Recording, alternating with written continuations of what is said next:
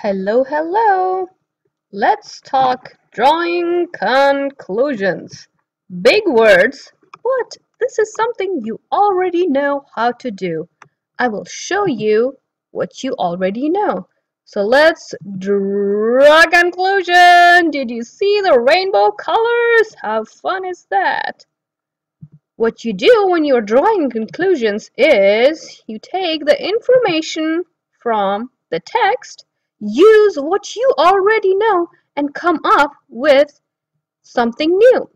You draw a conclusion. Look at the little girl who's ready to sketch her conclusion. You can be like her too.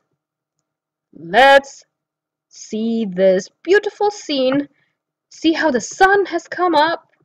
And you see little Sammy and little Bobby with their lunch bags and their backpacks, and there's the school bus. Okay, based on the information that you see, the sun is up and these kids are ready to go to school. It means it's school pickup time, not drop-off time. So that's a conclusion that you could draw easily. See how easy that was?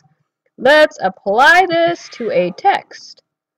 All right, so the text detail is that in the wild they live for 12 to 15 years. This is from paragraph 2. In the wild, the jaguars live from 12 to 15 years. This is a passage about cool cats, and we see a baby cool cat in the picture. How cute is that? So what do you know? You have seen some wild animals that live in the zoo. Let's put these two together to draw a conclusion, which is, in zoos, how long jaguars live is different.